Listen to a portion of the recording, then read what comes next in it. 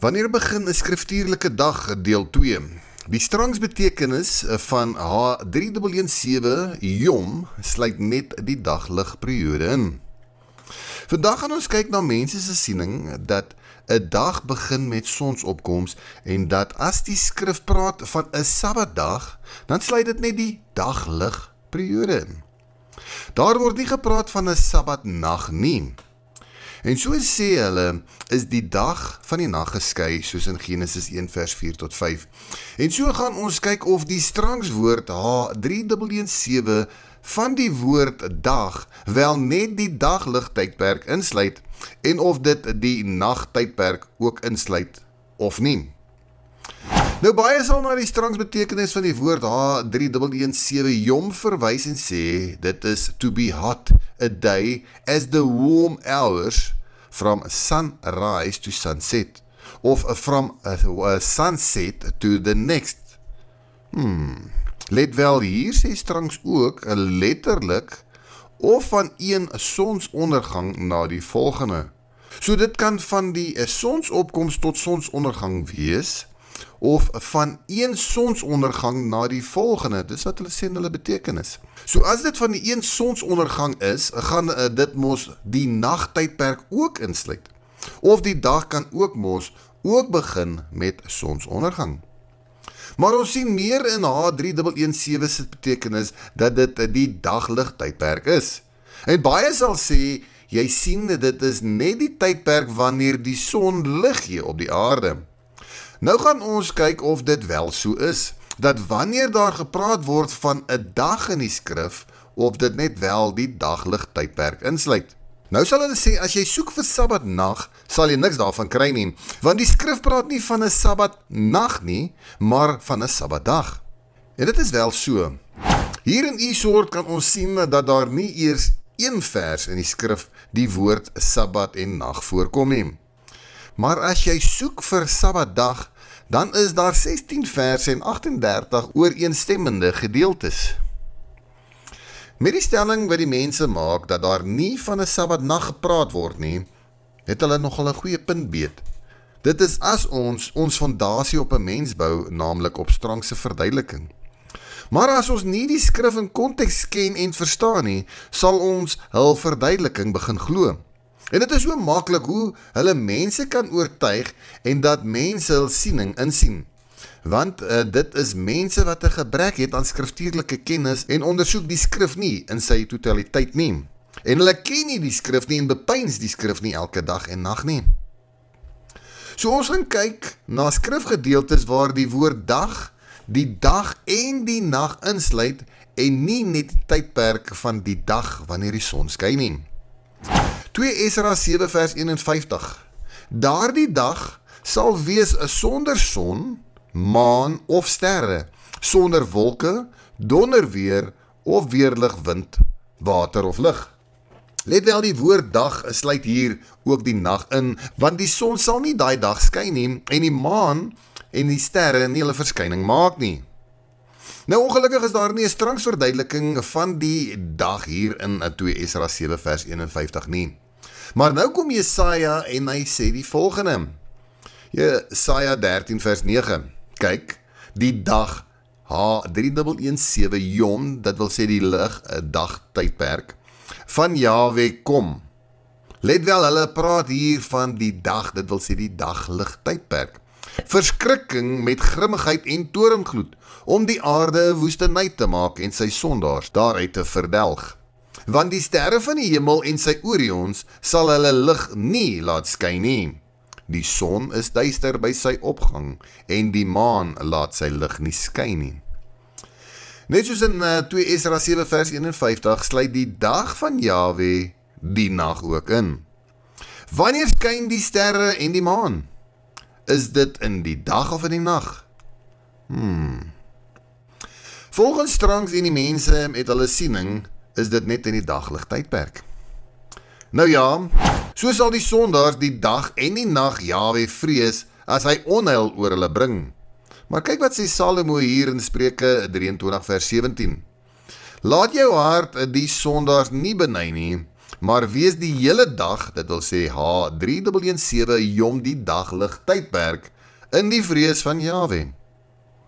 Word Jahwe nou net in die dagtydperk Yôm gevrees, en ook nie by die nag nie? Want die dag volgens strangs beteken mos nou net die daglig tydperk.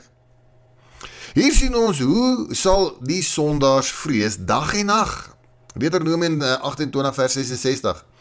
En jou lewe sal voor jou aan 'n draad hang, en jy sal nag en dag skrik, en van jou lewe nie seker wees nie. Nogal interessant dat hulle hier so begin met nag heel eerste. Nie dag, ja, eerste en dan die nag nie, maar ja, toe maar. In die môre sal jy sê, ag, was dit maar aand, en in die aand sal jy sê, ag, was dit maar môre. Vanweë die skrik van jou hart, wat jou sal aangryp, en vanweë die gesig van jou oë, wat jy sal sien. So sal die sondaars Jahwe die hele dag vrees, want 'n dag vir Jahwe is nie net 'n tydperk van daglig nie, maar dit sluit ook die naggedeelte in. Maar volgens hulle siening sal dit net in die daglig tydperk wees. So, hulle sal seker verlos wees van die onheil in die aand. Seker hier ook die geval in Jesaja 34 vers 8. Want Jahwe hou 'n dag, H3117 Yôm mos die daglig tydperk onthou, van wraak, 'n jaar van vergelding in regspraak van Sion. So Jahwe gaan nie wraak oor hulle uitoefen in die nag nie, en dit gaan vir hulle 'n hele jaar net in die dag wees, en nie in die nag nie.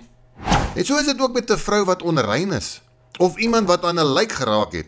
Hulle sal volgens hierdie mense se sienings, en volgens die strangsverduideliking, net onrein wees in die dag. Maar in die nag is hulle seker nou rein, tot die son die volgende dag weer begin skyn. Dan is hulle weer onrein. Dit maak mos nou nie sin nie. En dit is hulle siening. En as ons die Yôm H3117 as daglig siening aanvaar, dan moet ons mos nou ook hierdie gedeelte so insien, dat hulle net in die daglig H3117, die Yôm tydperk, onrein sal wees, maar die aand is hulle dan rein. Dis kan jy dan in die aand gemeenskap het met 'n vrou wat onrein is, want dit is mos nou reg, en die volgende dag is sy dan weer onrein. Kyk wat sê Henog, wat het hy gedoen op die eerste dag? Die Openbaring van Henog 1 vers 4. Op die eerste dag van die eerste maand, dit wil sê nuwe maan, was ek alleen in my huis en was rustend op my bed en het geslaap.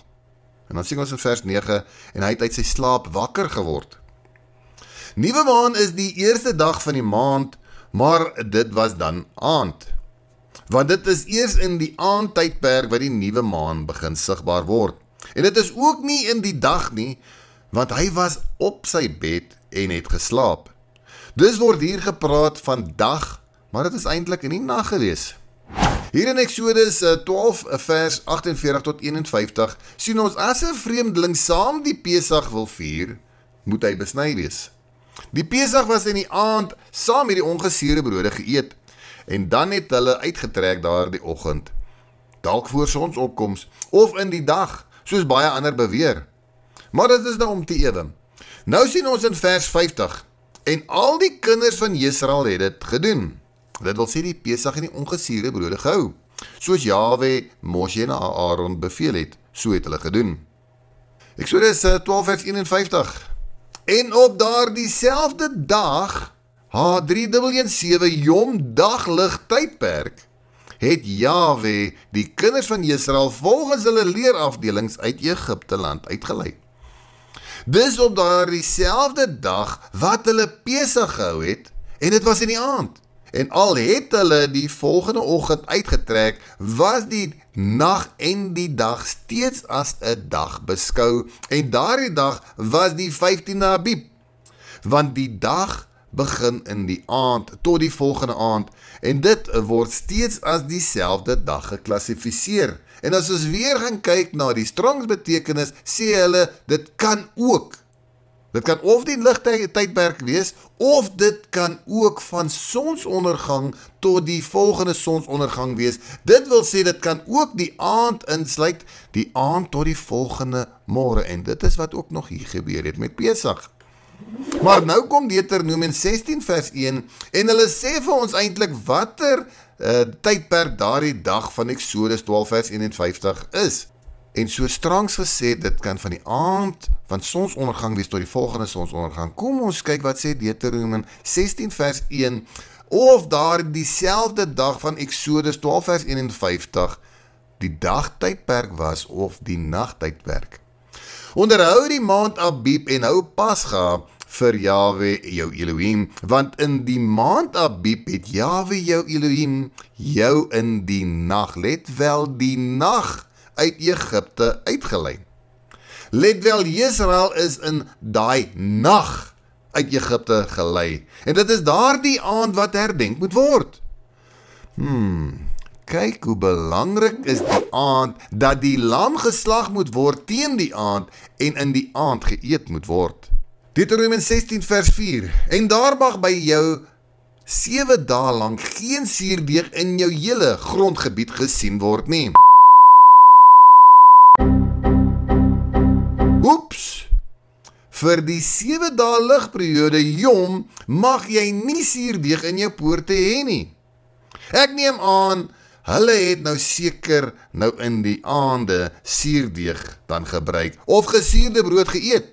Want hulle mag mos nou, want dit is die siening van hierdie mense wat sê die nag is geskuif van die dag. Dit wil sê hy's heeltemal apart. So in die dag kan jy mos mag jy nie ongesuurde brood eet nie. In die aand mag jy. Dieselfde met 'n vrou wat onrein is. Sy is mos nou net in die dagligtydperk onrein, maar die aand kan jy seker maar saam met haar slaap, want nou is sy mos nou rein, volgens hierdie mense se siening.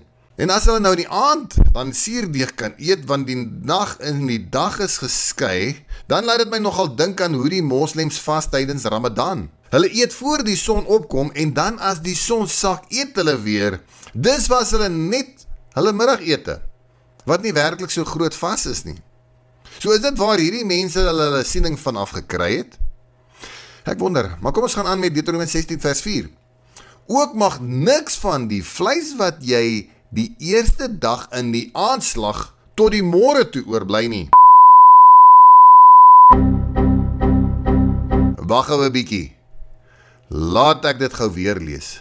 Ook mag niks van die vleis wat jy die eerste dag in die aanslag tot die môre toe oorbly nie.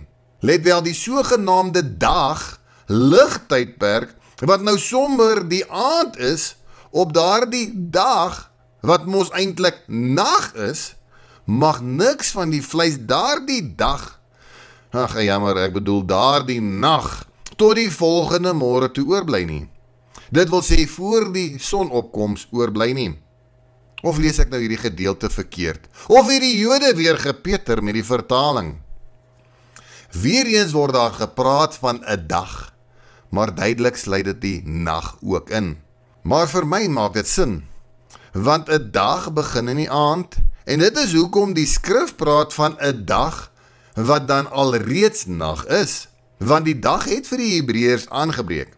En dis hoekom Henog met die eerste dag van die nuwe maand op die bed gelê en geslaap het, en daardie dag was nag.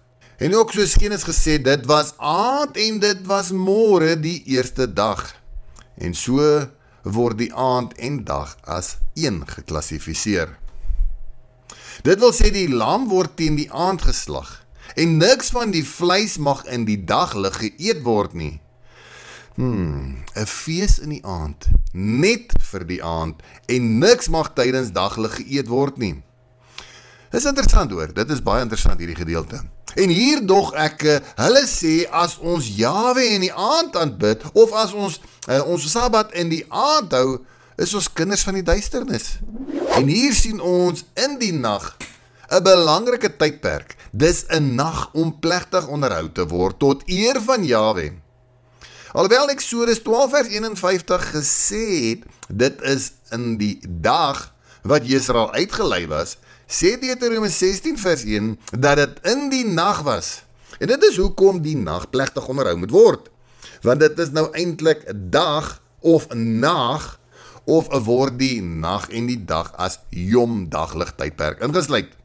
Weereens 'n duidelike bewys dat die woord dag die nagtydperk ook insluit. Kom ons gaan aan en ons kyk na Deuteronomium 16 vers 6.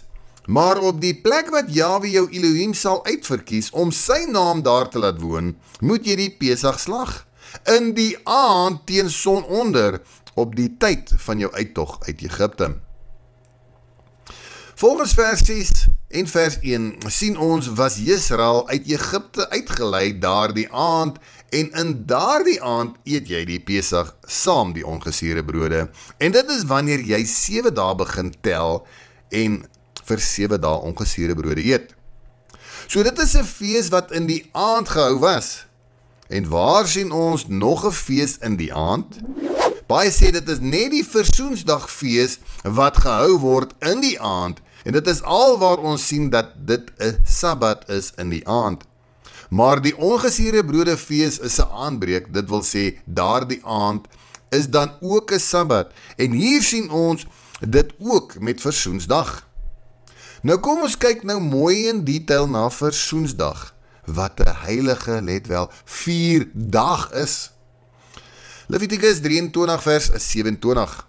Maar op die 10de van hierdie 7de maand is dit Versoensdag, H3117 Yôm, ligtydperk, né? 'n heilige 4 dag moet dit vir julle wees. Dan moet julle heel verootmoedig en aan Jahwe 'n vuuroffer bring. Let mooi, op 'n heilige 4 dag. Die King James vertaling sê, Day H3117 Yôm of Atonement. Dit wil sê 'n fees net vir die daglig tydperk. Volgens hierdie mense, né? En op daardie selfde dag, H3117 Yôm daglig, mag julle geen werk doen nie, want dit is 'n versoensdag om vir julle versoening te doen voor die aangesig van Jahwe julle Elohim. Want elkeen wat hom op daardie selfde dag, let wel, Yom 377 daglig, nie verootmoedig nie, moet uit sy volksgenote uitgeroei word. Ook elkeen wat op daardie selfde dag, Yom 377 daglig, enige werk doen, die siel sal uitgeroei word onder sy volksgenoot uit. Julle mag geen werk doen nie, dit is 'n ewige insetting vir julle geslagte in al julle woonplekke. 'n Dag, Yom, H3117 daglig. Van volkome rus moet dit vir julle wees en julle moet julle verootmoedig op die 9de van die maand in die aand, van aand tot aand moet julle julle Sabbat hou.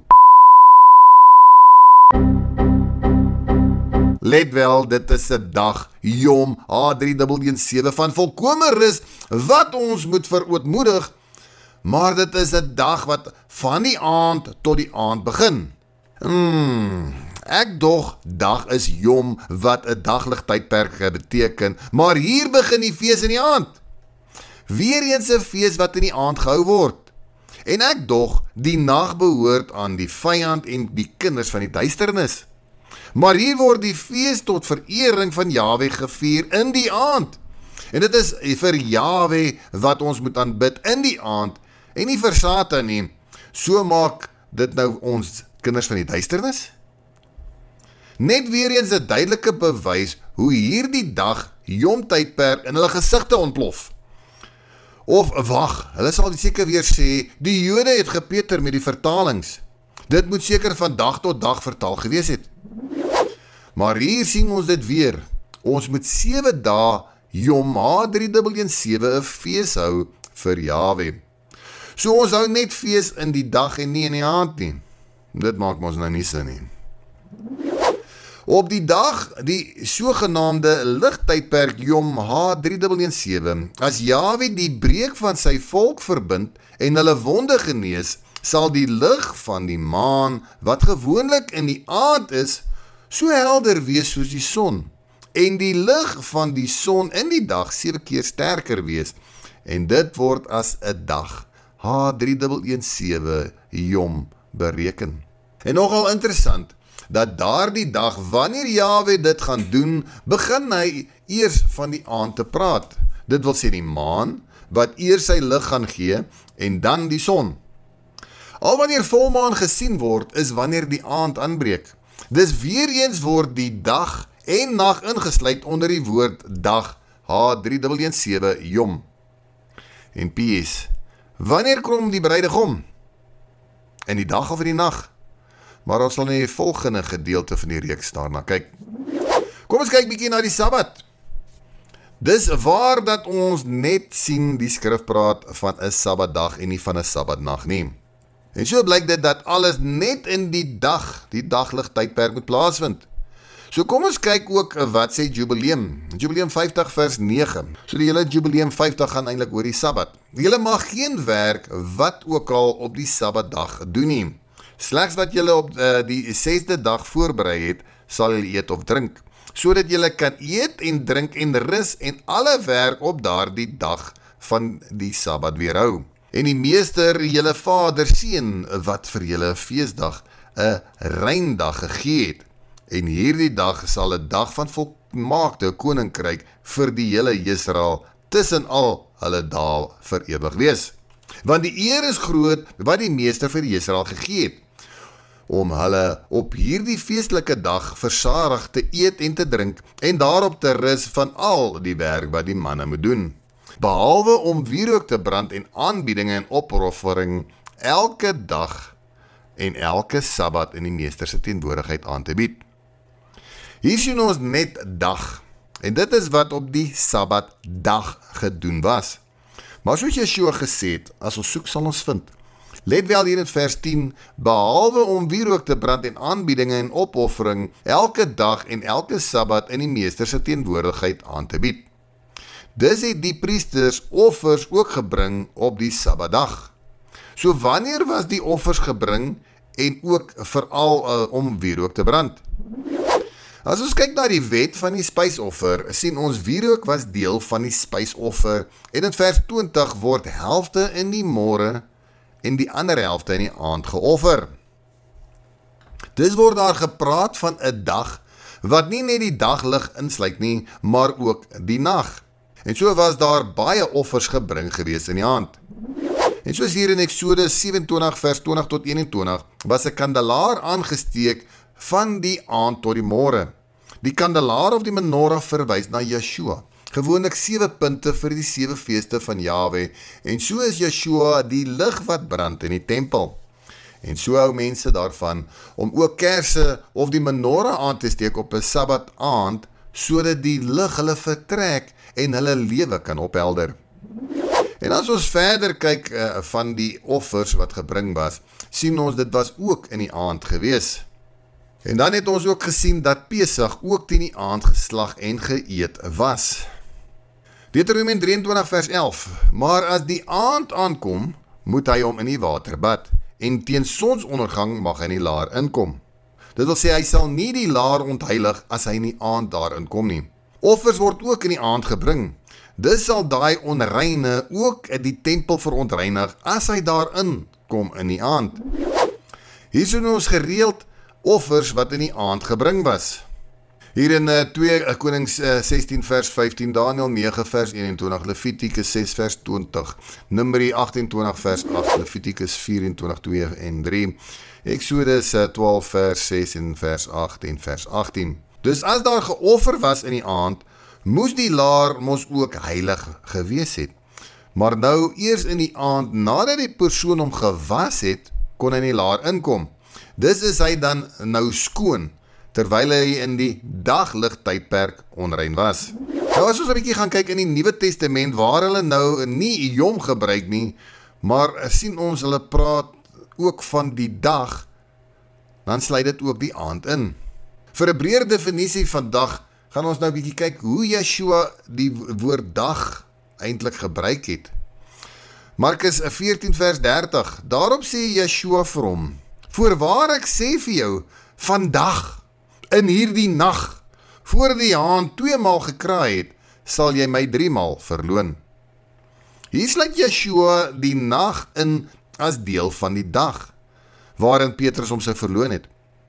Dit was nag toe Yeshua hierdie woorde gespreek het, maar tog het hy dit vandag genoem.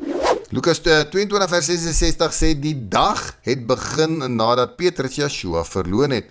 Dis het Petrus Yeshua in die nag verloon voor die oggend of daglig tydperk.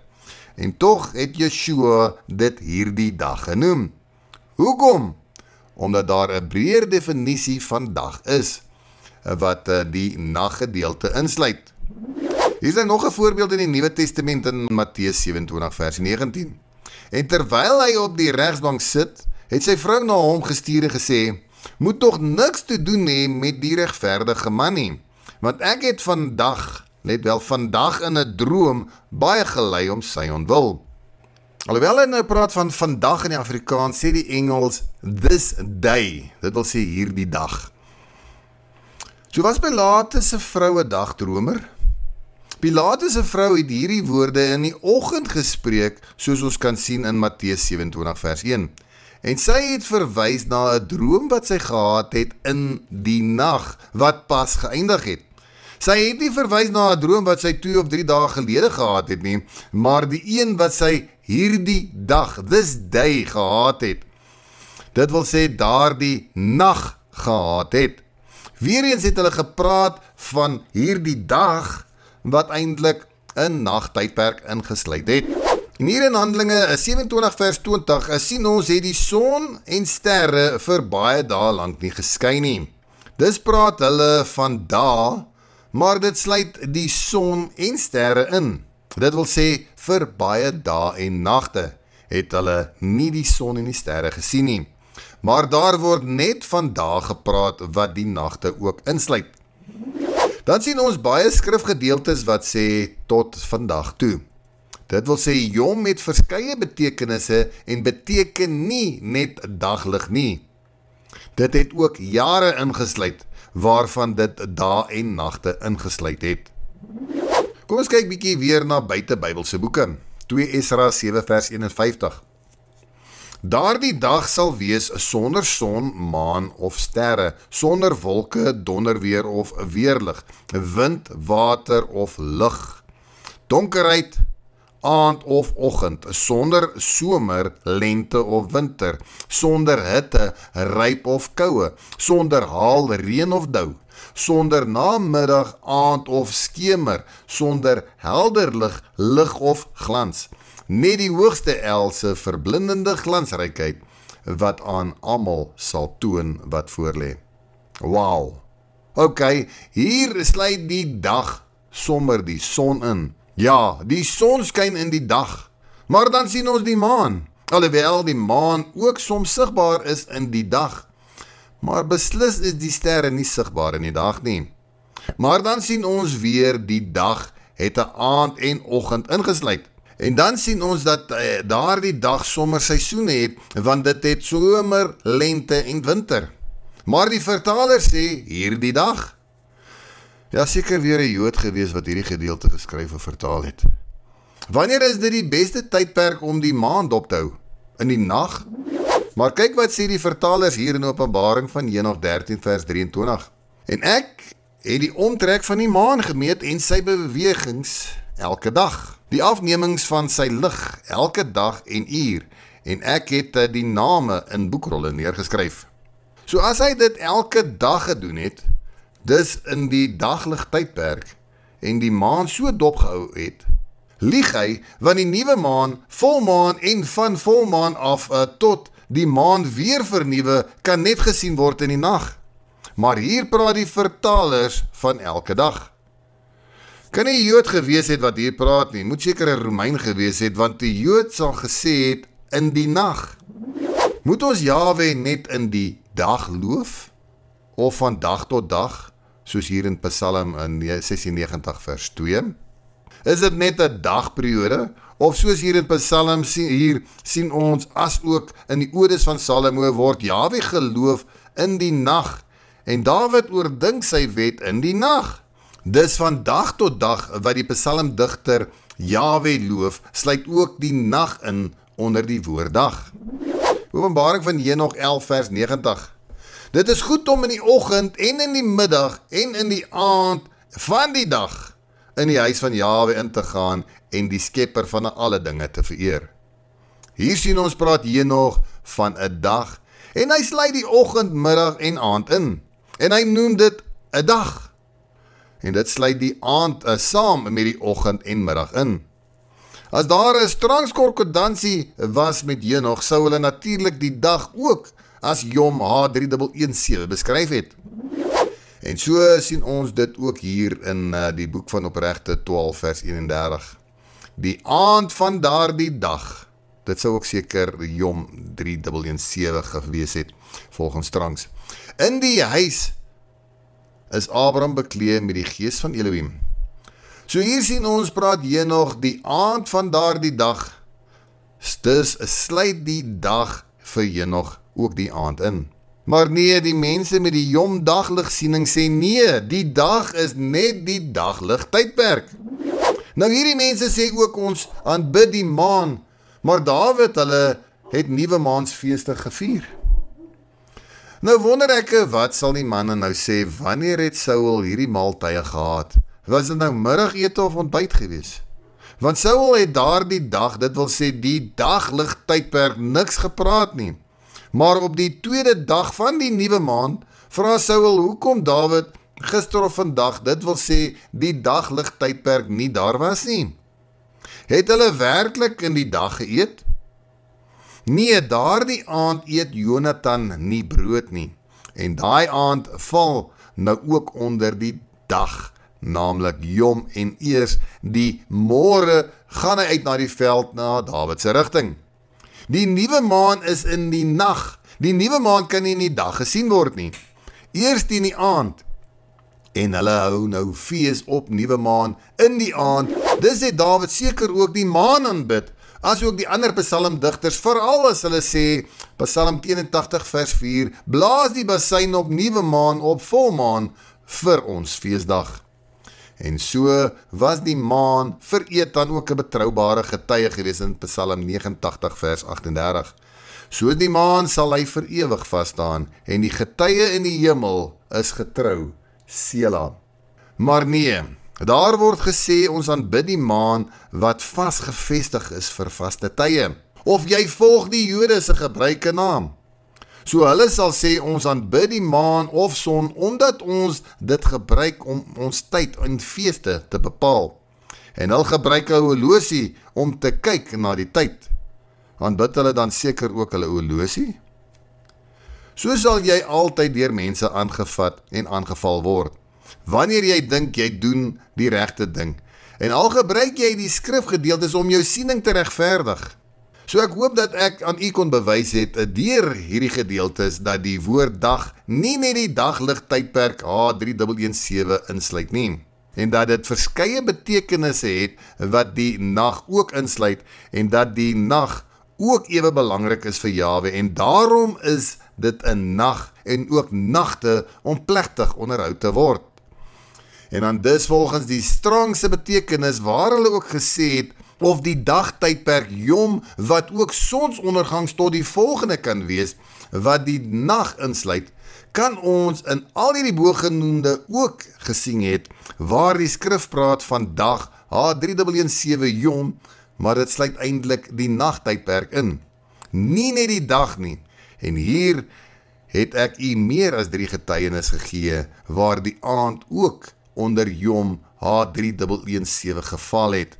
Dit is, let wel, van sonsondergang tot die volgende. Dit het die aand en die dag en die môre alles ingesluit. Dis kan ons nou hierdie gevolgtrekking maak waar ons nou nie enige skrifgedeelte sien van 'n Sabbatnag nie. Kan ons nou hierdie gevolgtrekking maak dat hierdie Sabbatdag ook die nag insluit, soos ons in verskeie gedeeltes wat ek vir u uitgewys het kan sien dat 'n dag ook die nag ingesluit het en hoe belangrik die nag is om plegtig onderhou te word daardie nag. Alhoewel ons ook nie die Sabbatnag sien nie, kan ons hierdie gevolgtrekking maak dat dit wel ook die nag kon ingesluit het en dat die Sabbat ook wel in die aand kon aangebreek het, ook nog so strangs gesê het, from one sunset to the next.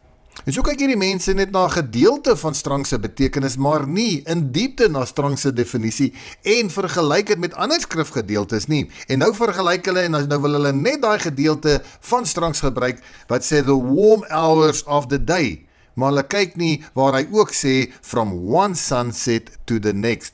En soos ons gesien het in die reeks, kan ons gesien het waar die nagte ook as 'n dag beskou was onder die Strong's se betekenis. Dis 'n Strong's se verduideliking, eintlik ook maar net in lyn met al die ander gedeeltes wat ek hier uitgewys het. So laat die wat kan hoor en die wat kan sien, sal sien. Ons gaan in deel 3 kyk of die nag aan Satan behoort en of die mense wat se Sabbat in die aand begin, kinders is van die duisternis. Moenie die reeks misloop nie. Kom kyk of hierdie mense se siening wel reg is, of is die Judeëse siening van die skrif reg, terwyl ons dieper gaan delf in hierdie onderwerp. Mag jy 'n geseënde dag hê. Shalom. Die video's van Postbox Ministries het geen kopiereg op nie, dus kan jy dit gratis versprei. Besoek ons webblad by postbox-ministries.co.za vir nog meer video's en ander beeldmateriaal. Jy kan ook die boek van herinnering daar aanlyn lees met die apokriewe boeke in. Die beeldmateriaal is ook beskikbaar op Facebook, YouTube, WhatsApp en ook op Telegram. Dan het ons verskeie stemboodskappe en ook die Bybel wat voorgelees word op MP3 op Google Drive. Kontak ons gerus vir die skakel daarvan.